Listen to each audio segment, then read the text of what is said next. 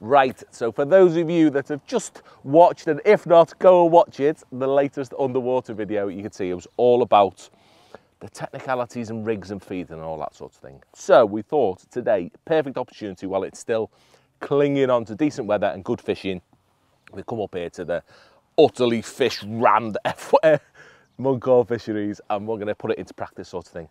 Just talk about what I was babbling about when it comes to using the right rigs, the right shotting, all the little things that are so important, especially with winter coming up. I mean, I'm clinging on now. We're filming this and it's second week in October when we're filming this. We're just on the cusp of it going, unfortunately, a lot harder. We're on the last bit of good fishing. So for me, it's massive using the right rigs for the way that you're feeding. You know what I mean? The rigs, the feeding, the type of bait that you're using, all contributes together. Being right means more fish in the net. Yeah, not just because there's more fish feeding in your swim, just with little things like seeing bite and keeping your bait accurate. Those things that we're endlessly making these videos, trying to get across to you as much and in as much details as we possibly can, because they are the things that make things so important. I mean, ultimately what it comes down to, yes, any rig will catch fish, of course it will, within reason, but it's catching as many fish as possible by using the correct rig for the correct situation. Yeah, my favourite thing that I often hear, especially when it gets cold, is people saying, oh, they're feeding funny today. They're being really weird. I'm hooking them around the face and the bites are really funny. They're not. Your rig's crap. Ultimately, that's what it comes down to. Your rig's not right for what you're trying to do and you're not seeing the bite. Your rig's not magnifying your bite. You're not putting it in the right way. Something is happening wrong. I mean, fish don't feed funny. We don't feed funny. You don't smear your face around your tea before you eat it unless you're 12 or Andy May. You literally go straight in and you eat it. That's what you do. That's what they do as well. If they want it, they eat it. Quite simple as that. So what we want to do instead is just go through all the little steps to make sure everything's right. So I'm going to go straight in now. We haven't had a go. I'm plumbed up. I'm good to go. And I'm going to go through the 2, maybe 3 different types of rigs, depending on what baits we go with, depending on how good it is. And just show you what they're doing. You know, we put it all into practice, as I said. So straight in with things. And I'm going to almost start my session, or I am. I'm going to start my session as I'd start my session, and I want to potentially make it progress today and get lots of fish in the peg. That's why we've come here. I mean, so there are lots of fish potential. Looking at it in the winter, it's very rare that you're going to do the same on one line. Yeah, what you tend to do in the winter is start very, very negative. The baits might swap as well. You might use maggots, but then you'll have another line that you can be more aggressive with to take the chance. Yeah, it might never materialise, but it's right. But today we're going to do it on one line and try and get it to kick off. So with it being rock bottom, potentially, so that's what we're looking at, potential winter, really hard fishing. I was going to get some bigger pellets out from the hook, but they'll do. It's about setting traps to start with. So even when it's really good in the summer for me, most of the time when I'm feeding, it's always going to begin with setting a trap, because you want to see what's happening. Yeah, we spoke about this a billion, zillion, willion times in the past. And what I want to do is control them fish at first, because I don't know how they're feeding. I don't know what's in my peg. I don't know anything until I've started fishing.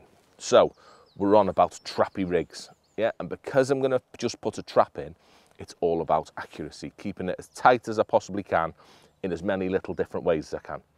Yeah, so I've got really little pots. The lid's taken off my pots to make sure they don't sprinkle out my pots, so they come out in one clump, wetting my pellets. Lots of little things that make that go in as accurately as it can. So I'm on a really, really accurate little trap. And then the way you need to think about it is how the fish are moving in your peg. I mean, something we don't think about enough. And because you're putting your bait on that, I mean, my bait's landing in, what are they? They're 6-inch square, aren't they? 7-inch square. That's what my bait's realistically landing in. You've seen it on the underwater one. It stays lovely and tight in sensible conditions, as long as it's not a hurricane. The fish, as a result, are moving a tiny, tiny little amount in your peg. They're not skipping from here to here to here to here to pick up pellets. They're not chasing bait. They're confined in a very, very, I mean, on a good day, they're confined into a really tight area, particularly if you're making a ball of micros or a tight ball of pellets. That could be in 2-inch square, 3-inch square. And as I say, because of that, the fish are barely moving in your peg when they're picking your baits up, which means that they're barely moving after they've picked your hook bait up, which is what they need to do to show the bite in the first place. Yeah, if the fish doesn't move and just sits there with the pellet or whatever in its mouth, you ain't gonna see a bite. Simple as. You don't see the bite as it sucks it in. You see it as it dislodges things and moves off. I mean, only slightly if your rig's right, but the fish still has to move for you to see a bite in the first place. Otherwise, you're never gonna know what's going on. So to begin with, because I'm setting these traps, my rigs are very stable. Yeah, very stable, very heavy. In today's case, we've got what? 4 and a little bit foot. I've got a big 0.5 slim float on, loads of big shot down the line. Yeah, think about how I'm feeding. I'm just putting that trap in, so I don't need any sexy fall on my bait. I just want a hook bait, cherry on the top. That's how I want it, right over the top of my pile. And I want my rig ultimately to show the bites up when the fish is moving that 2 or 3 inch, because that's all it's going to do. So you've seen how I put it in and all that with the curve. We'll talk about that when we do it, but the curve keeps things nice, keep things stable. But then again, big shot at the bottom. On this one, you can see I've got my first shot, which is a number 9, on my 4-inch hook length. So it's probably 3.5 inches away. It's going to give a big thing to show that bite up. So if you're not feeding a big area, you're not loose feeding, getting them chasing about, you need those big shots close to your hook. I mean, regardless of what bait it is, if it's accurate, if it's a ball of ground bait, anything that stays tight, I mean, not maggots or meat or things like that, any bait that stays tight, you need that big shot so often, more often than not. That's going to be the way that you're fishing. Big heavy shot, as we have in this case, as I say, 4 inches away, and then above it is a nice sort of spread bulk, I mean, slightly tapered bulk, or great big shot. I mean, in that case, that's 4 number 9s. 1, 2, 3, 3 number 9s, 4 number 8. Big old lump of shot in the bottom, what, 12 inch of a 4-foot rig. Yeah, it's really condensed. It's going to keep it over me pile, which we might as well do now. I'm going to catch a fish because I'm pretty desperate to catch one. So all plumbed up. You've seen how plumb up on this as well, middle of the body. Yeah, I want it tight, so it's plumbed up to the middle of the body of my float, because it allows that curve to happen, that allowance. And what I've also done today is when I put my rig in, I've had a little look at which way the water's moving. So I know that the water's moving from right to left. It's a bit of a donut, this lake, so it's going around that way. So all those little things, really, really, really important to keep it tight. So first chuck, 10 pellets. That's all I need, a little pinch. I'm going to put them in, and they're wet, so I know that they sink better. They'll also cling together a little bit better, and I've got the lid off my pot.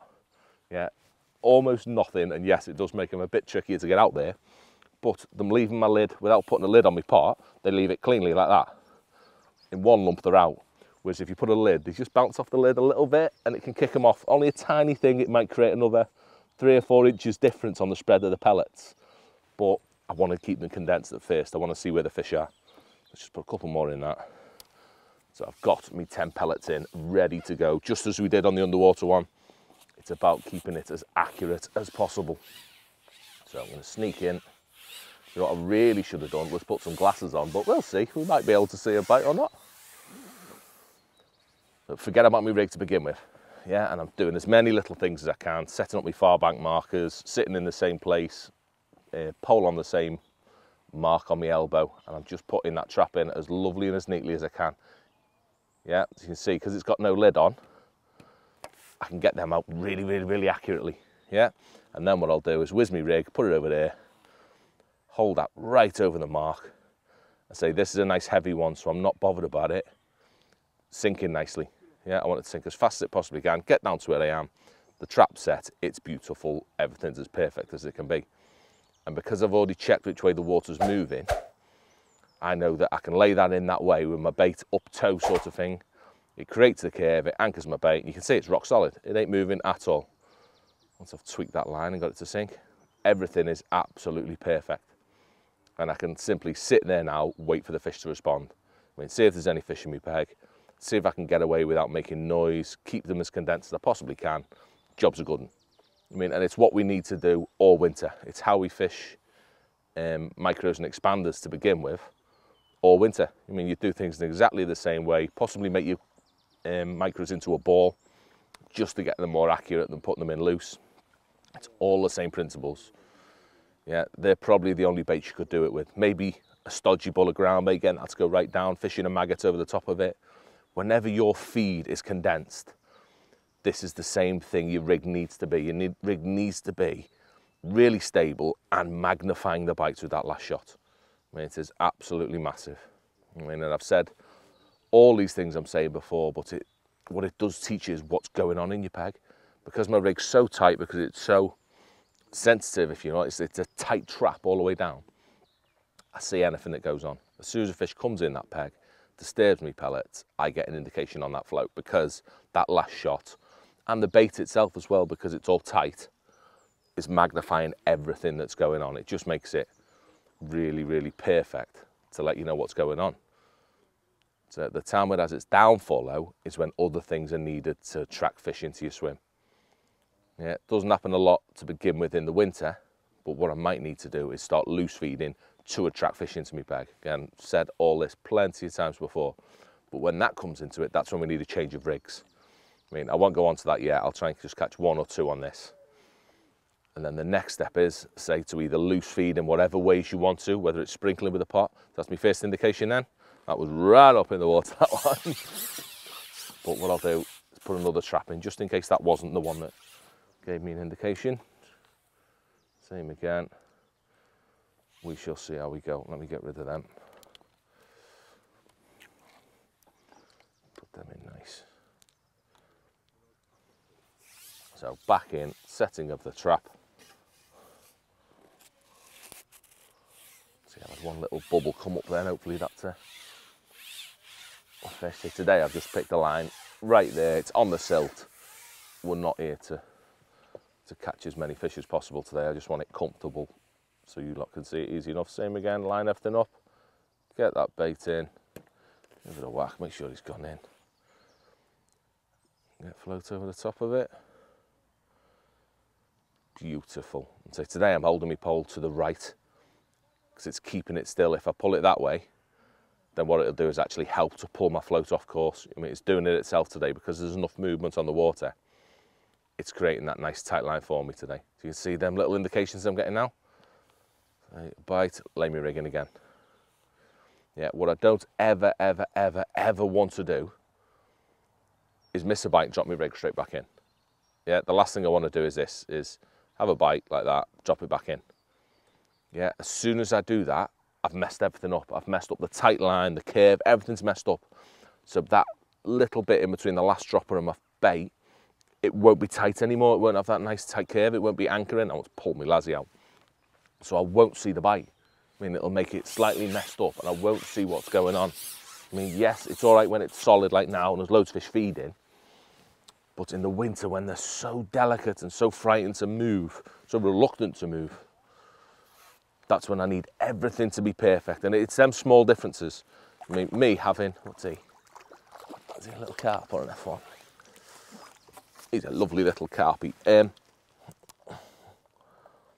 Yeah, for me, it's seeing them bites like that, or being able to see every single indication that is occurring on my float. It's the difference between catching 12 and 8 fish. I mean, those tiny, tiny little things like that, when it is really, really hard and there's not a lot feeding, that is what's going to put you ahead of everyone else. So the bloke that just lays his rig in willy-nilly, not thinking about it, or drops it in just being lazy, you can miss that one bite that can make all the difference. And for me, that ain't an option. I want to catch everything I possibly can. So let me nick one more on this. And luckily, because there's lots and lots and lots of fish feeding. Nice and easy. So same again, keep that trap in. Beautiful. There's a bubbling going on, but that's not actually over me bait, that bubbling. So trap set, more than happy. That's about 2 inches to the left of where my last one was, but I'm good with that. You see all them indications I'm getting? Yeah, so all little indications that aren't bite. Yeah, I shouldn't be striking at that, but if I feel it's moved me bait, then I'm going to. So it just shows you absolutely everything that's going on. Don't get me wrong, this rig's completely wrong for how good it is now. We'll say we are right on the edge of it going horrendous and really struggling to catch. We're only a week or 2 away. So starting in this way with micros and expanders, so that was a much better example then. All nice and tight, lovely, dink on, beautiful. I think it might be a little bit silty there where we're fishing, but so don't worry about that. That's us, he's a larger one. But that were better. Everything was perfect, nice, neat, how I want it to be. And that's all there is to it when it comes to that. Absolutely lunatic fish. What is going on? I have hooked flipper. Come on. we have hook flipper. So that, as I say, literally, that is all it's about. Those little things. It might be that you fish that peg from start to finish. It might be that you create 10 of those pegs during the winter. Particularly, don't know, whenever you're fishing pellets. Whenever it's micros and expanders, that is the key time for me, definitely in commercial world. Whenever we're doing that, specifically, what's the word, Ad? Specifically for skimmers. That's the one. They're the worst of the worst for it. They're where you need a tiny trap, really, really heavy shot, all that to keep them where you want them. But a lovely, lovely way of fishing pellets during the winter, just because you can't be aggressive.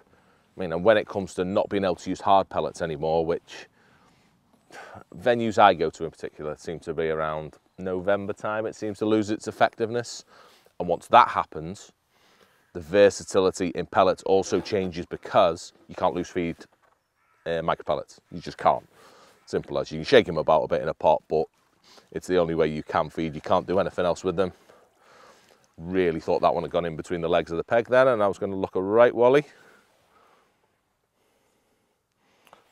But let me try and get this one out, and then I think it's time to make a change and show you what's the next step.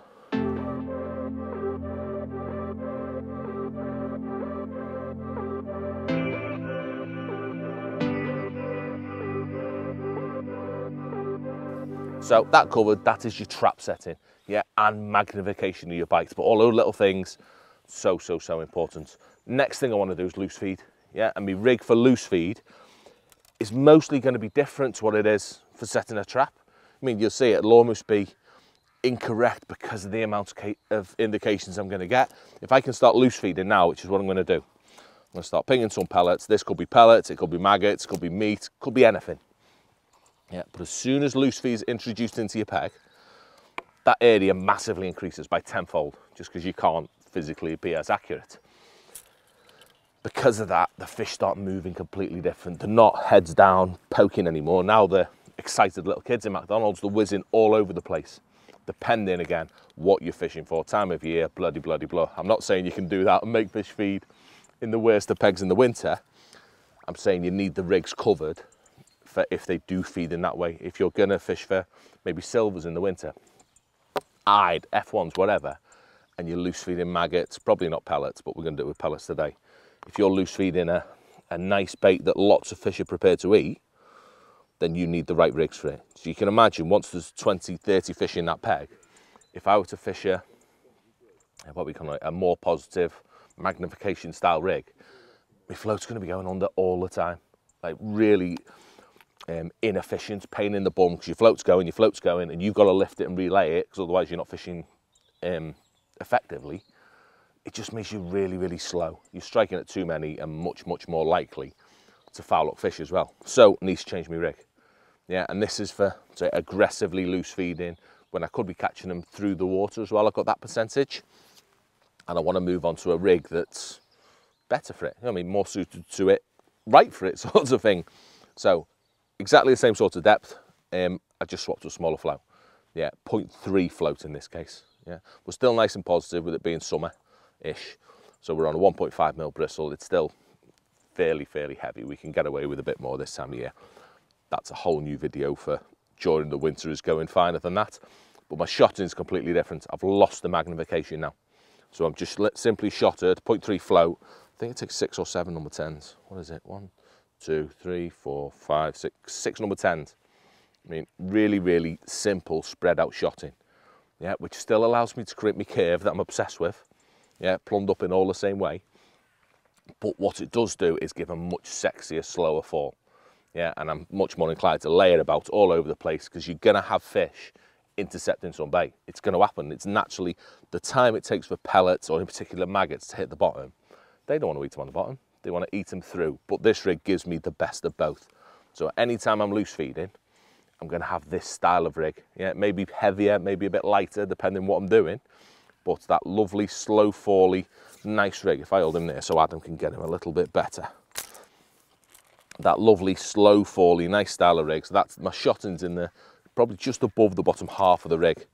But it's only 6 number 10s. So it's going to be a nice, slow, lovely curve that gives them fish a chance to nail me bait on the way down. So let's go in with that. I've only fed 2 or 3 times with 10. So, but my area is massively increased. I'm going to feed just before I go in, just try and make something happen. And hopefully with this venue being absolutely flipping ridiculous, things should happen quickly. So, but what I do have to do is keep things similar to the last rig, so I've got to lay it in the same way. I still want my rig to remain tight, but you can see with that one, I've laid it in on a tight line. Yeah, there's no place, excuse me, for holding onto this rig, and indication then on the way in. Yeah, there's no place for holding your float out, letting your rig swing in and lowering it. You're not achieving the right thing with that. So with this, I want to hold on tight to it, let it sink all the way down. Done, little dink as it goes down. Just sort that elastic out. That elastic's doing me head in. Just tighten him up a bit. So same thing. I'm going to keep my rig out my peg. I'm going to feed my bait.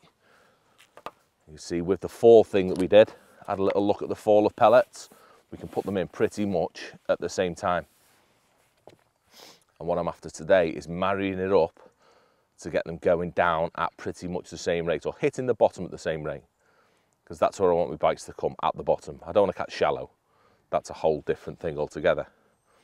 I want this to literally just hit the bottom, still have a little bit of thing about it. That was beautiful, that one. What's going on? Still have a little bit of stability to it. I don't want it flying through my peg. But I want that potential to catch fish through the water. I want to be able to get bites now. You know what I mean? And now, and then it hits the bottom and everything's tight. So it gives me the best of both. Yeah, see that little dink? See, what we're at the point now is when the fish just aren't quite settled. I'm rushing everything and not doing things because they're telling me to. I'm trying to dictate to them and they don't like that. Lay me rig out, hold it tight.